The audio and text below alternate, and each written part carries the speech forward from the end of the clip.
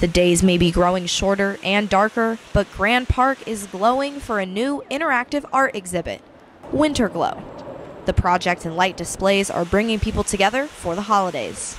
It has just lightened up the entire park, and it's so beautiful. The month-long event spans 12 acres and features 19 art installations.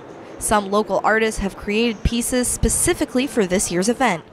It's a chance for them to display their work in their hometown. That's so cool. Oh, it's great. Actually, we're like, oh, it's about time, because usually all of the other pieces that we do there in Arizona, out of state. You know, you get to frame our art piece in a photo with City Hall. It's the heart of downtown LA. One of the installations even asks for audience participation.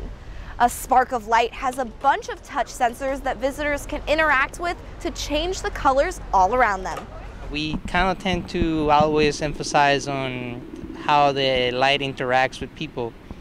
So this time around we looked at the pure essence of light. So we looked at a spark. And that's kind of what was the driving idea behind our art piece. The event runs until December 25th and is free to the public. Event organizers hope to make the experience a new yearly tradition.